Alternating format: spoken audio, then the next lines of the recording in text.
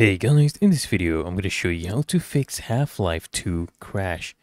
Easy and fast, guys. So first things first, we're going to do is you want to come here to Steam, click on library, okay, and then just find your game.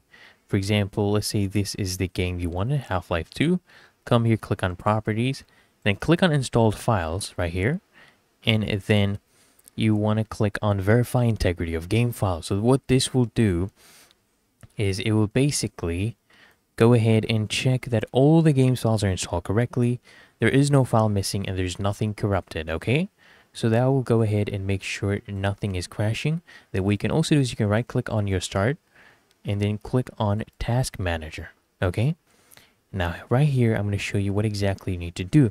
You want to go ahead and end task on all the different processes that are taking up a large percentage of your CPU and a lot of your RAM or your memory. So for example, let's say you want to close Discord, click on that and then come here and click on end task.